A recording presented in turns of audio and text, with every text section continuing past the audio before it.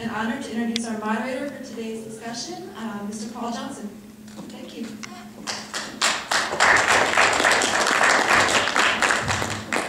Thank you, Mitch and Jessica.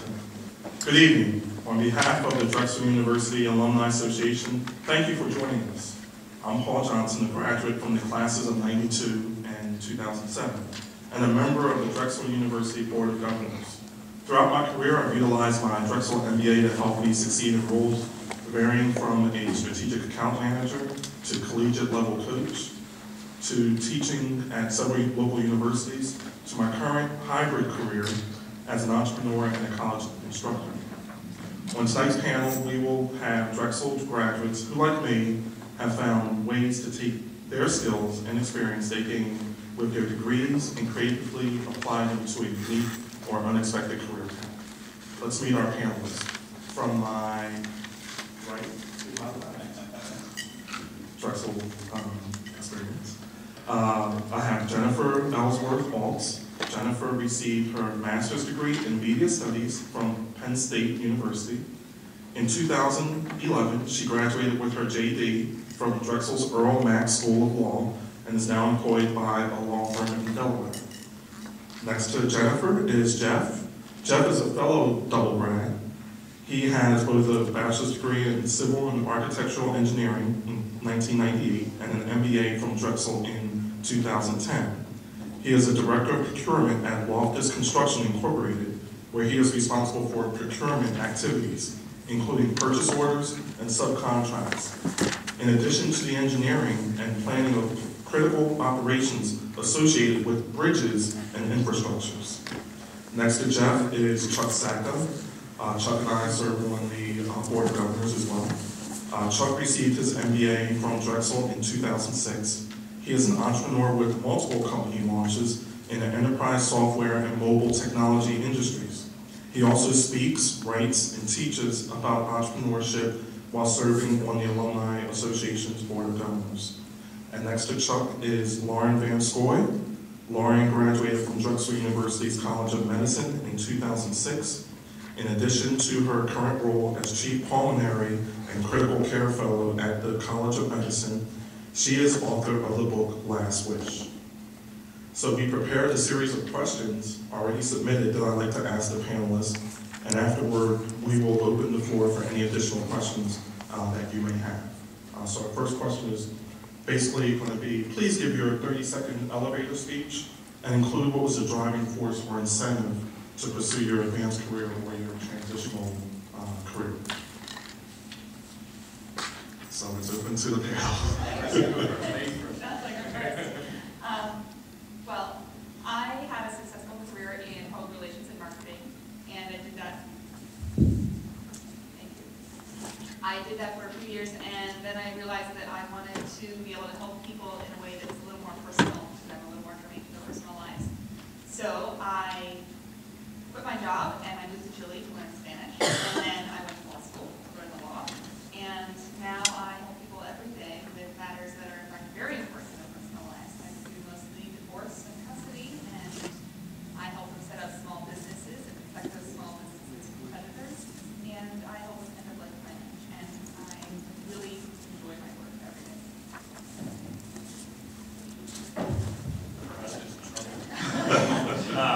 I work for a construction company, and as I left here, when I left Drexel in '98, graduated in '98, I started off in the construction role as an engineer, and as Paul stated, we do bridges and dams and fun things. You guys probably drive by and throw things at us because we got the road tied up and things along those lines.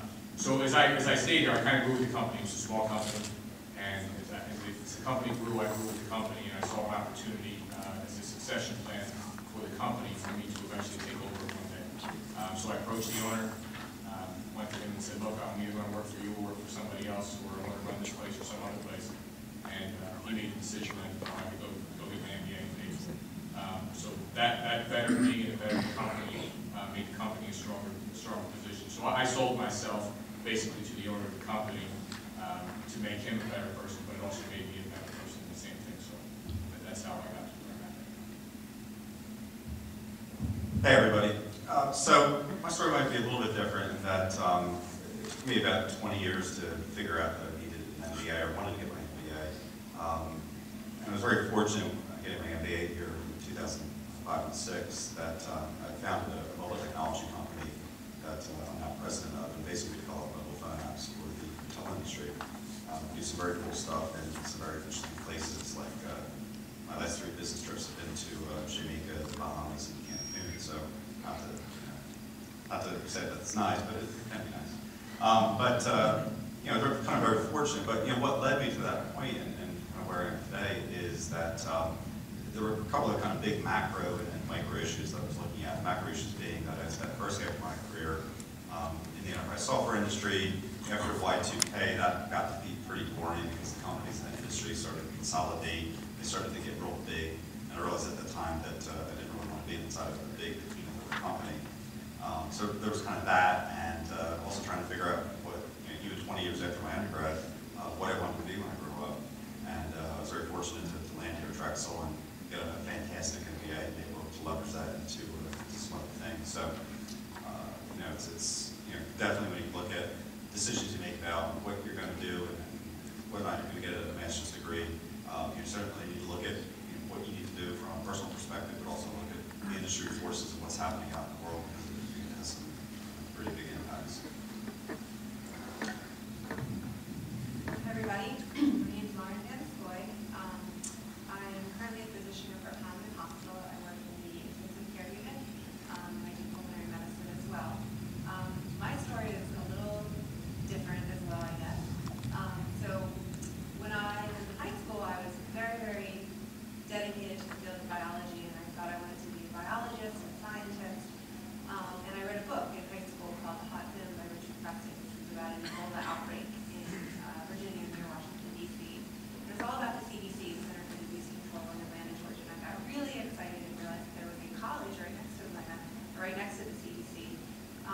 And so I chose to go there for college, and during my time there, I sort of stalked down the CDC and the Academic Intelligence Service, which is what I wanted to do, and I asked them, how can I become a CDC EIS officer? And they said, well, you take 60 people a year, 59 of those people are doctors, and 1 of those are PhDs. So the next day I decided I was pre-med. So I went to medical school and sort of fell in love with clinical medicine, and decided that maybe the EIS CDC was not the course for me, and I became a physician. Like I said, I went into pulmonary critical care medicine. I was in the ICU every day, and I love it. I deal with end-of-life issues a lot. So, and I developed like a passion for end-of-life issues, helping patients and their families get through these really difficult times, make decisions, and sort of guiding them through that process. And through my work, I was meeting amazing people with amazing stories, and I tapped into my creative side and started writing about it. So I wrote a book called Last Wish, Stories to Inspire a Peaceful Passing, which is, you know, about patients that I've met, their families, their nurses, their doctors, their case managers, and I put it into writing, and have subsequently in the last couple of years been I started my own LLC and my own website, and the book is published and out there, and I'm in the process of learning how to do PR and marketing in a very difficult topic. Death is not an easy sell. So that's pretty much what I'm doing, as well as my doctorate work. Thank you. All of you had enormous success, and most employees, you know, they go from one position to the next, and they kind of go on a traditional path. But your path has been kind of different, where you've gone from one career to another. So how has your path to success been the road less traveled, and is your path what it is soon to be, and what obstacles did you face while you made those transitions to new careers?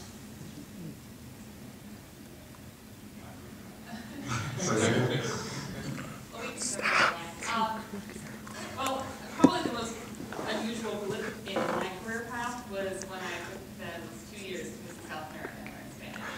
And for me, I knew before I went down that was very important, because I knew that I wanted to work with Spanish-speaking clients here, and that I wasn't likely to gain that skill in my rural Pennsylvania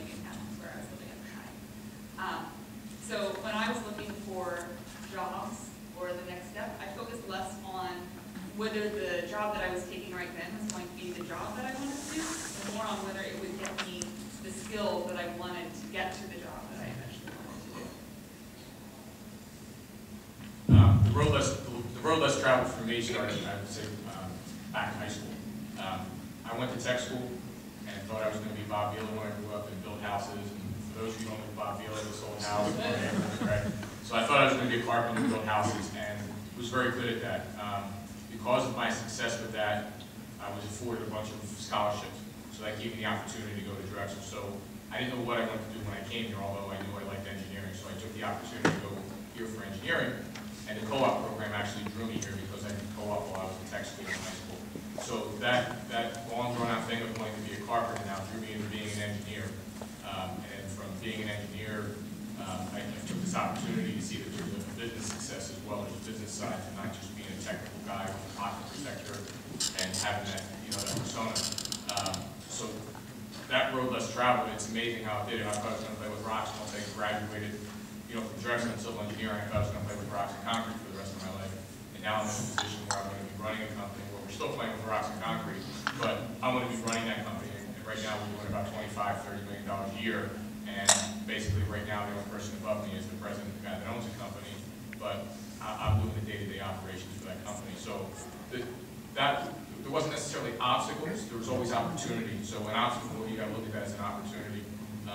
My brother always said to me that I was lucky, but I don't look at it as luck. I always looked at it that there was always a door to be opened, and I opened the door. Sometimes you got hit in the face with it, sometimes you didn't.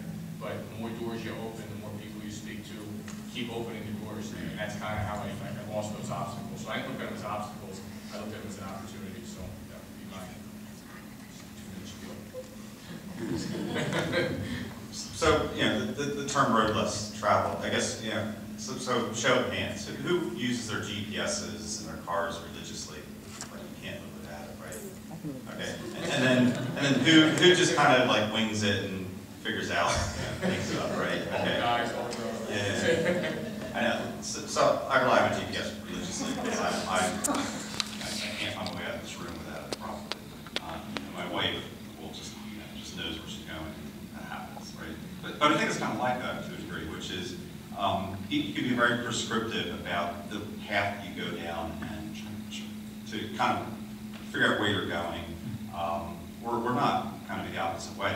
So, for me, my personal experience is while I can't figure out how to get out of this room with that GPS, there are opportunities like you just kind of have to wing it. You just have to just go down a road, a dirt road that may lead nowhere, may lead to the most interesting thing that you've ever done, and stuff will happen, right? But I think the key is to get out on the road, to get out there, to not just sit inside the room. As Jeff said, networking, get yourself out there and so forth is extremely important because stuff will happen to you.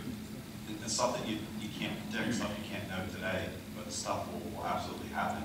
Whether you're the kind of person that needs to kind of really minutely plan it out, kind of know exactly where your career is going and try to map it out, or someone who just wings it. The key is both those philosophies will work. The key is though to get out there, to get out on the road and actually do something. Because when you get out on the road, stuff happens. Sometimes it's an accident, unfortunately, but definitely get out the road and make stuff happen. Like Chuck said, sometimes you have to jump, and I guess we've all done that.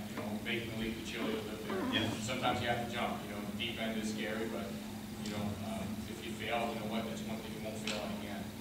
That's if you fail at it once, if you fail at it again, that's I would say there's something wrong with you. But Einstein and Edison and the light bulb. Throwing my engineering background at it. They tried 1,000 times before they made the light bulb and everything. So again, it's not being let down. It's the doors are going into the face.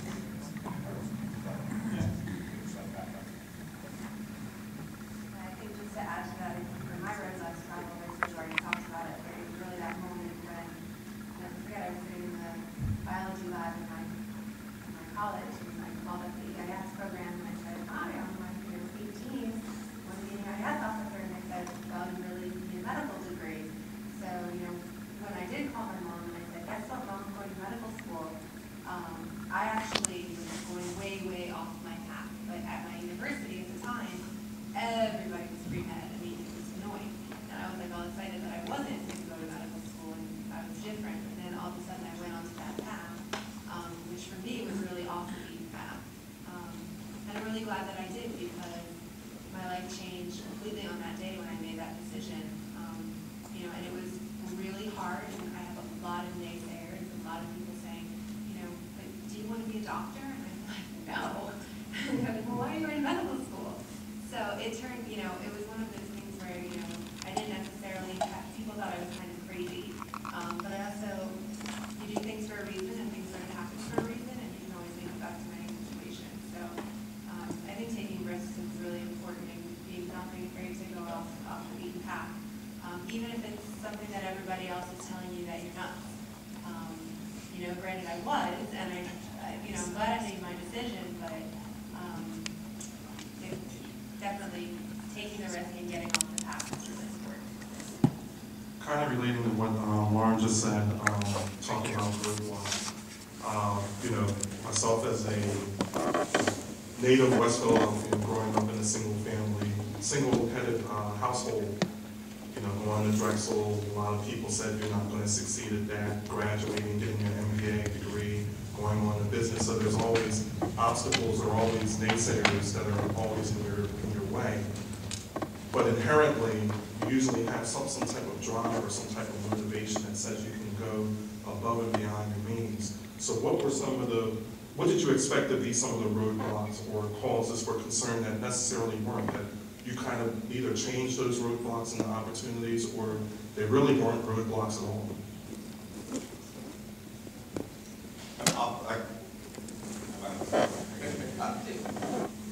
Simple word, cash.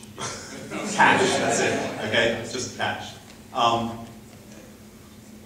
always worry about that, right? You always worry about where the money's coming from. Should I take the secure thing that's going to give me some stability because I got loans, I got whatever, I got stuff that I have to deal with. If I thought about that too much in starting the latest company that I started, having a family, having 5 kids, having a house, having cars, having all this stuff around you, if I worried about that, I thought that was going to be an obstacle, I probably would have never started it and would be sitting up here today.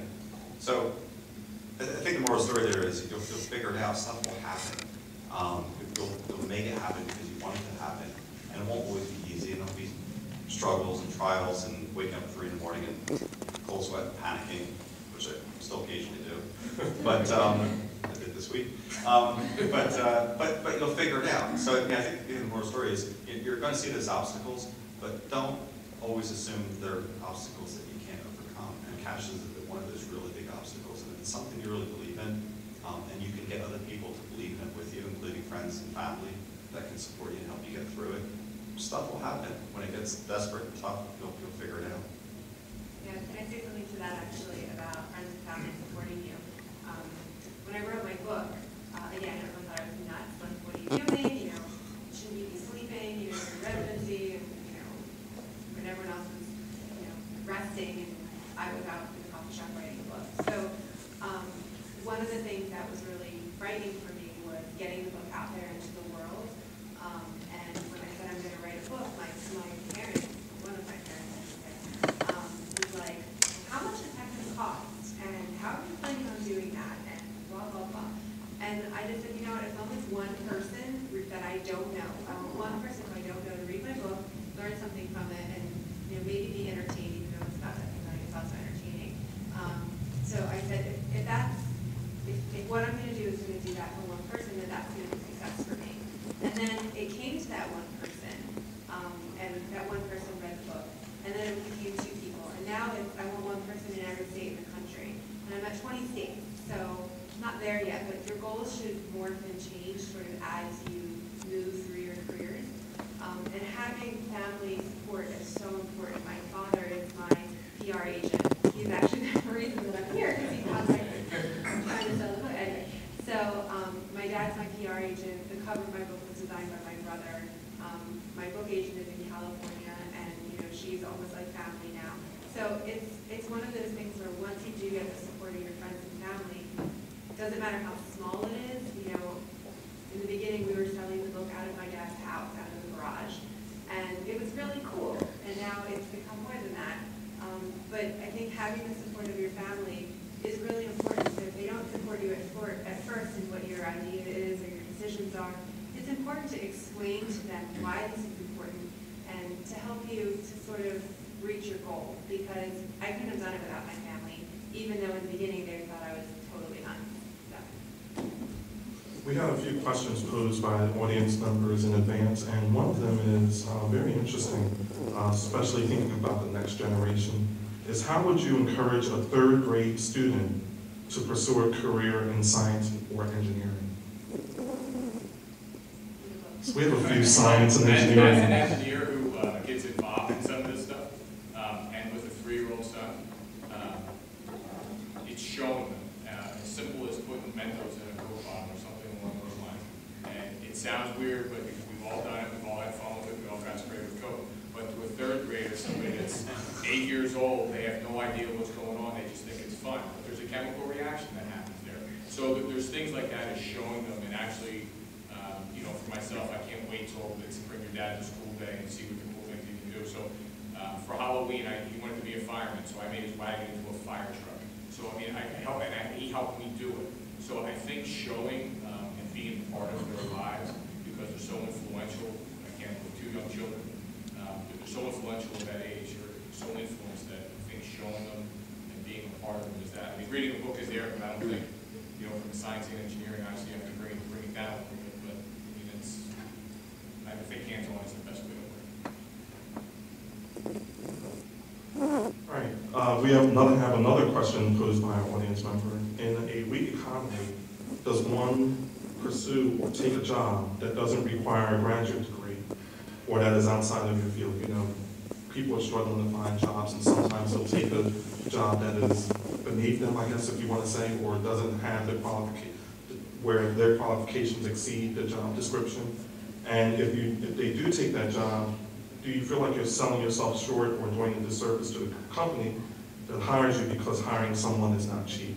So I guess maybe they're thinking of, they're taking this job for now, but they're going to move on as soon as they can find another opportunity. I don't know if any of you have opinions or experiences in that type of experience. Yeah, I've got a very strong opinion about that. It may sound a little counterintuitive, but absolutely take the job.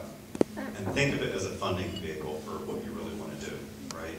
So when I started the Gulf Technology Company coming out of my MBA, I was very fortunate to be able to negotiate a severance package with our company and leave that. But I also negotiated a consulting contract with them, which essentially kept me in that company. I was very, very fortunate, just fortuitous timing. So I continued to work that job 40 hours a week or more, 60 hours a week in some cases, while starting this other company, this other thing. And